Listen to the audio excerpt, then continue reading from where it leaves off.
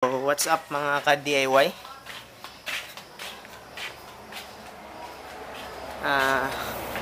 Gagawin natin ngayon is yung dual contact signal. So, pagsasabay sana natin, no, paglagay ito nung naglagay tayo ng mini driving light. Kaso, epic fail. Kasi yung socket niya, bulb, ito T10 to. So, pumunta tayo ng motor shop dito sa atin. Ito, binili ko to.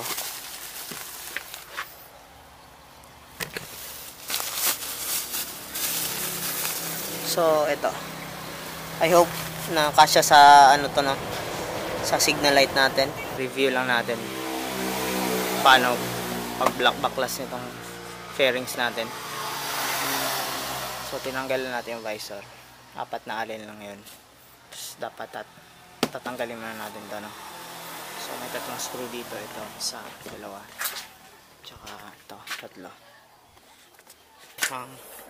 Para mabuksan, matanggal natin to. Dahan-dahan natin tong tanggalin, no? Itong kabilaan. So, pag natanggalan natin tong isa, itong isa naman. Tapos, dahan-dahan natin siyang tanggalin.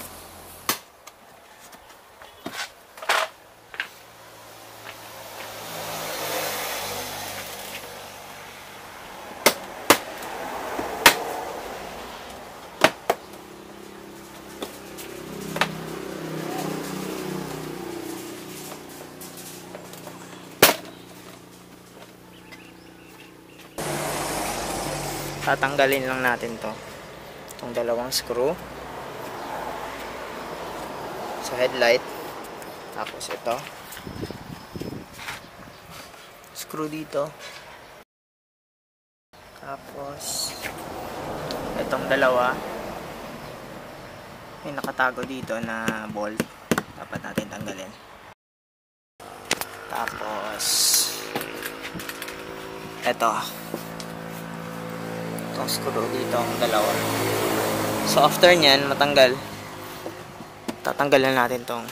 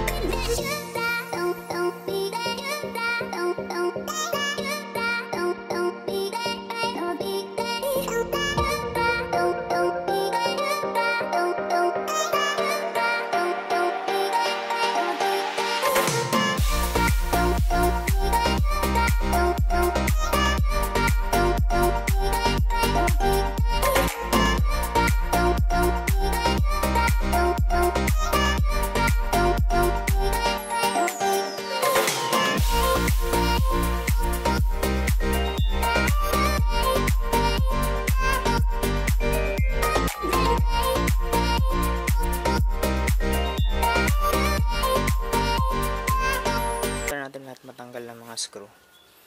Tatanggalan natin ito, no?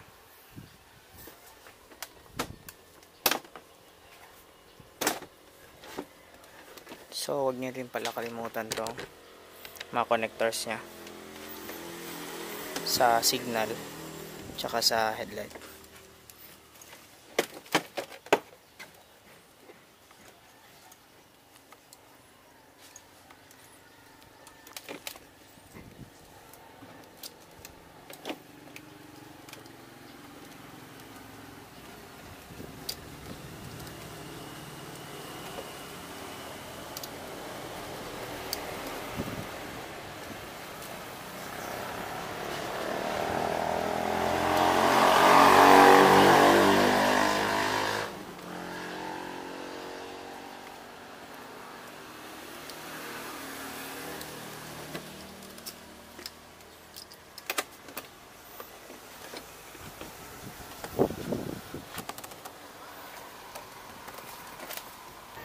sobrang liit pala nito. So tinanggal na natin to. So ito yung signal natin. Ito yung binili natin.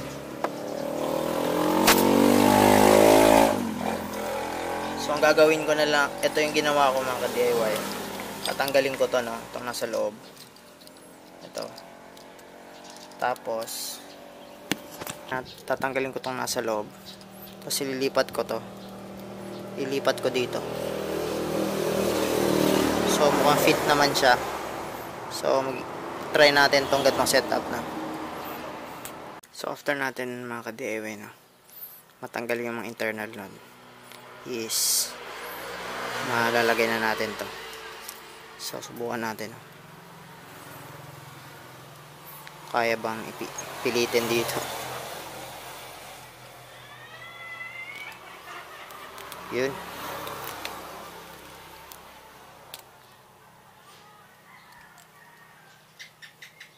So sana kasya pa din yung ano. Mag-fit pa rin yung T10 dito. Sana ka-DIY na. Sana kasya pa din. Kasi fit na. Yun lang. Sobrang sikip na.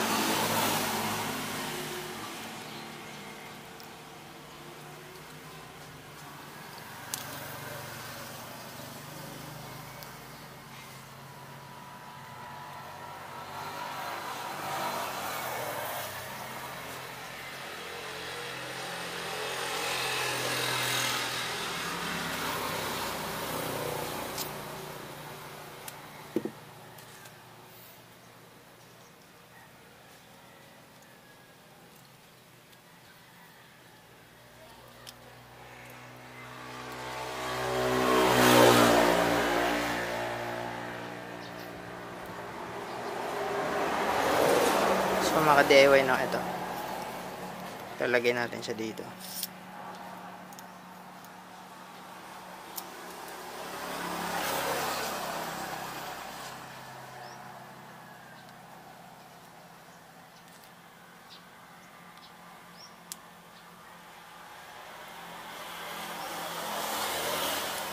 DIY. Ito. Ko-connect natin to, no, sa positive ng relay. So ito yung relay pala natin mga ka-DIY. Ito yung relay natin. Tingnan natin kung saan yung socket nya, no. So ito yung socket nya.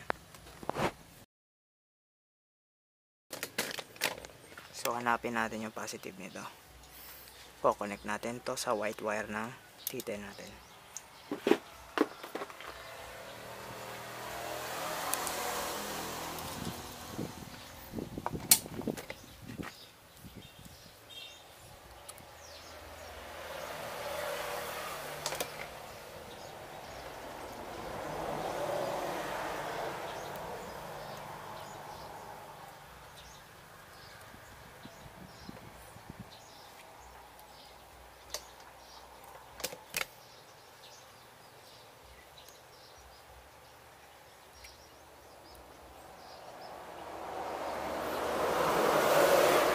So sa block ko siya i-connect mga ka-DIY, no.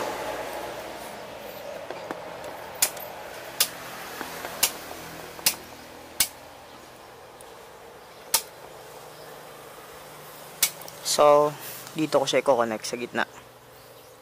Yung white wire natin. May kasama pala tong ganito. Sa itong binili natin, no. So lalagay na natin siya dyan.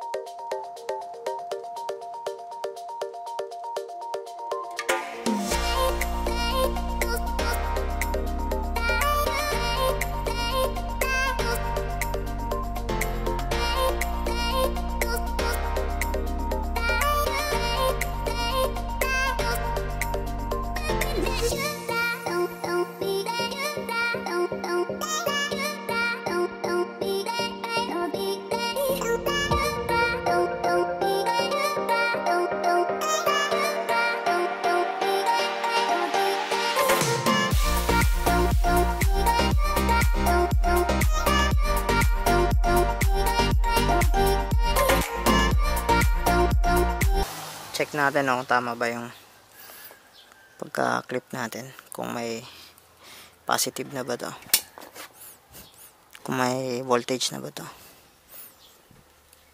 So okay.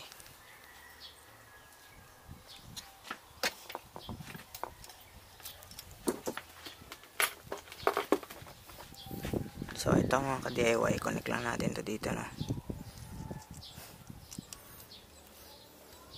Tapos ito, pupunta siya sa ground.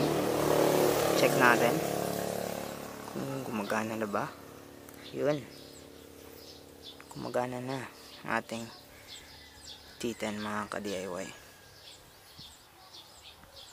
So check natin bago natin ikabit, no, baka may fail eh. So check natin.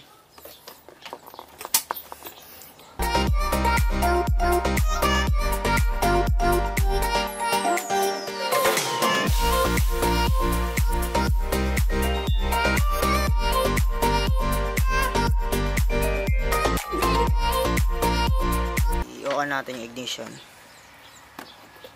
yung accessory, tapos i-signal natin. Yun.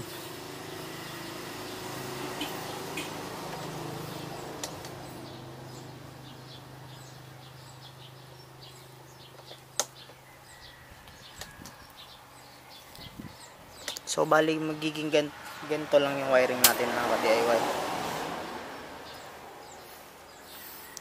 Yung isang ganito natin sa isang itong LED natin na T10, lalagay din natin siya dito. So magiging ganito lang yung wiring natin, no? Dito nyo lalagay yung positive, sa blue negative, itong green wire.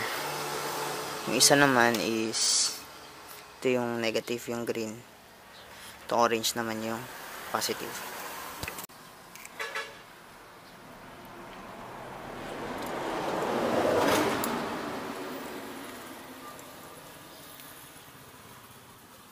So para mahugot ito mga ka-DIY, no, hugutin lang natin gamit tong pliers.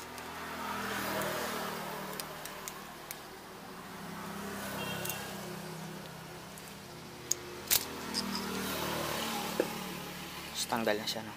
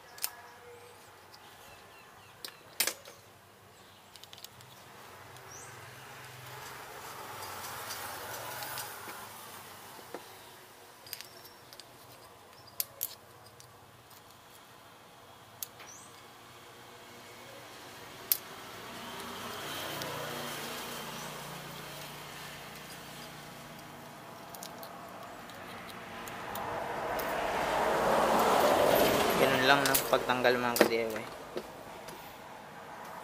So para magkasya itong mga ka-DIY, no, itong rubber natin dito sa socket is ginuntingan ko lang, no, hinipisan ko lang para magkasya siya.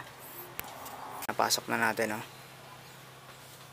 So kailangan nyo lang talaga mag-trim yung rubber, tapos isalpak nyo dito yung socket. So ganun lang kadali mga ka-DIY. And is itong may wire, itong white wire. So tatama nyo lang siya, no, dito sa pula. So pag nilalagay nyo to dito nyo sa pula, itapat, kasi yung itatapat din natin tong pula sa positive ng signal natin sa motor natin. Is walang parang yung rubber na waterproof katulad nito, sa stock natin. Ito yung stock natin, may rubber siya para secure talaga yung connection. So ang gagawin ko na lang is itong shrinkable tube, lalagyan ko siya ito para mas secure, no? Hindi talaga mapasukan ng tubig yung wirings natin.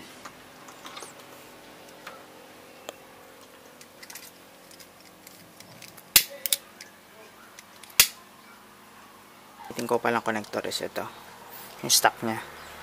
So puputulin ko na lang, no? Plano ko sana i-keep na lang to. Inisip ko hindi ko na rin naman magagamit, so putulin ko na lang to. Yung gamitin kong wire, solder ko na lang para mas secure.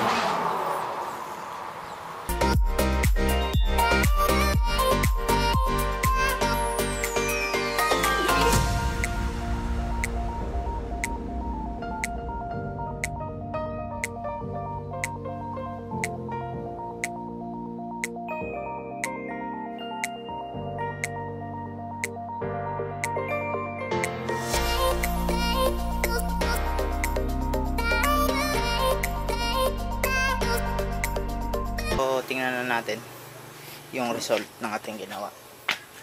So, start natin. Ignition on. So, hindi lang masyadong kita mga ka-DIY kasi against the light, no? So, left turn.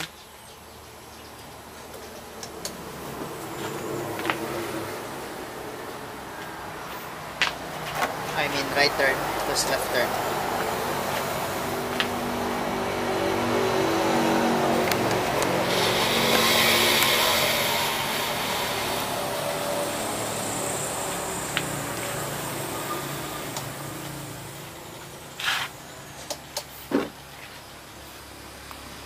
So, successful ang ating ginawa mga ka-DIY. Yun lang, no? Thank you sa panonood. Ride safe sa lahat. God bless.